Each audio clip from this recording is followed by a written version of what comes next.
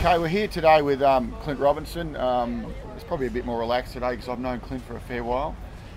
We go back many, many years. 35, Timmy. 35 years. We used to live together on the Gold Coast. That's right, yeah, for a little while. We were rooming and Clint was 1 week on, 1 week off on the Goldie in the apartment that I was in. So his mum used to make these fantastic dinners, stews and that, and come down, and I loved it. It's fantastic. Yeah, it was good. It was good.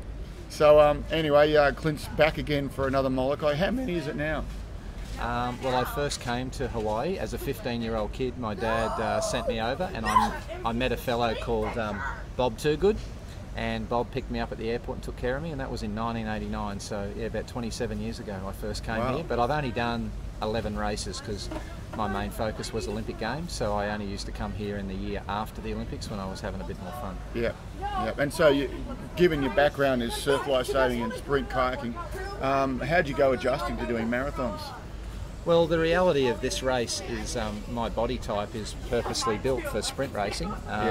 To go flat out over 3.5 minutes, and then to come here and do a race that's roughly 3.5 hours is a very different body type. Yeah. So I've basically trained for 2.5 decades to be fast, not to be endurance fit. So yeah, it's a very different thing. It's my body's definitely not cut out for it. So I like it when there's more runners and I can use the ocean, and my speed and power and those types of things are a lot more fun for me. But you know, coming to Hawaii and enjoying some races and catching up with friends, that's not too hard either. So tough, yeah, isn't it? No, I enjoy it a lot. Yeah. So speaking of fitness, how is the fitness this year? Right? Well, I'm now doing a fair few things. I've been the head coach for a surf lifesaving club where I live. I've done quite a lot of work with Nudgee Rowing College, which is one of the best rowing colleges in Australia. I work with them quite a lot. So, to get 2 paddles a week, I'm happy. That really satisfies my needs at the moment. But to say that I've got 2 paddles a week for any more than about 6 weeks, I'd be lying, because I haven't got 2 paddles a week.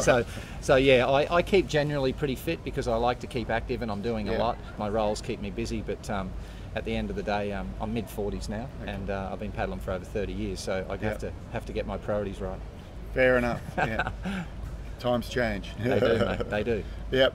So apart from trying to underrate the field by about 20 strokes a minute, what are your expectations for the race this year? Yeah, I do tend to have a low rating. That's just due to a lot of technical efficiency through a lot of kayaking. As you know, it's a much more technical sport. Yeah. So look, I don't train enough to go out there and rate 80 to 90. What hand can that do with small blades? I don't like high stroke rate anyway. So I just tend to enjoy the efficiency of the sport, working with the blades that I paddle with. I would say this race, my goals, firstly to finish. I don't believe you start any event and pull out. I've never been one to pull the pin. So that'll be my main focus, is to make sure I finish the race and hopefully keep a good level of pace across the channel. It doesn't look like it's going to be a whole bunch of exciting stuff, but even if you are going for the win, it looks like it's just going to be a blood and guts slog. So I don't know what it is, 12 years of nearly nothing. We've got a couple of years where it's been maybe 12, 13, 14 knots, but to get anything over 20 is just, you've got to go back 16 years to get that in this race. It's crazy. It's crazy. So you've won the race how many times? Is it 2 or 3? I've won it 4 times. 3 times as a ski, and 1 in an outrigger. Ah, okay. Right. Yeah. Good. So yeah, I've been here for a fair while. Okay, and what was your favourite race, you reckon? My favourite race was my first one when I was 15. Interesting story about Oscar. Like, there's always a lot of interesting stories about Oscar. We got to about 2 hours, and I was right beside him. And naturally, I was a skinny young kid, and I was on a Hayden ski that we'd built for the race, and he come up beside me and he said, "Hey, what are you doing?"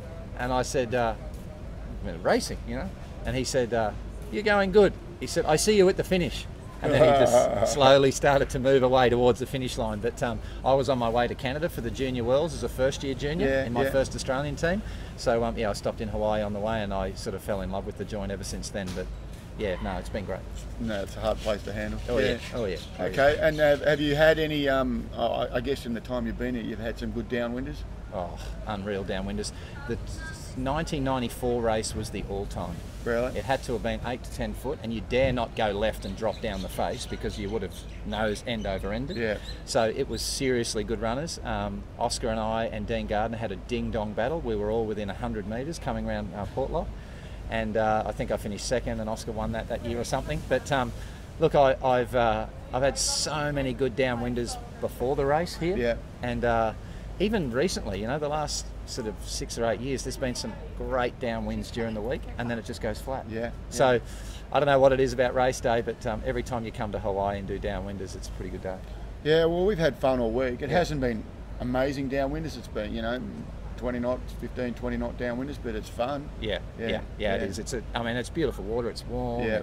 Everyone's here for a good time. So yeah, no, I mean, the race will get pretty serious. The boys will look into it, but rightfully so. Yep. And you've had a lot to do with Epic Skis and that over the years. You've got a bit more of an involvement now in terms of design and stuff like that, or look, what's your input now? Well, out of all the athletes paddling Epic, still today, I've probably been with them the longest. Yeah. Who are still actively racing.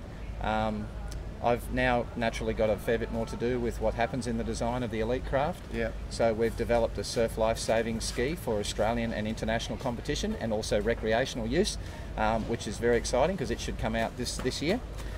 Greg and I have been working on that for quite some time, from all my experience and all Greg's design experience. So that's been a big project. I had a lot to do with this new V12 that came out. Yeah. Greg and I did extensive testing in Australia. Then we did a lot of design work over the phone, and then we came here to Hawaii after last year's race and did more testing.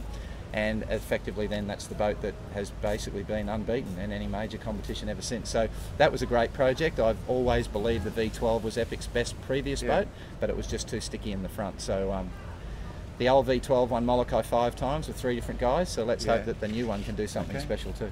Good, good. Now, now just a question. In the old days, there was always, with the Hayden skis, mate, there was always a special Clint ski that no one got to paddle.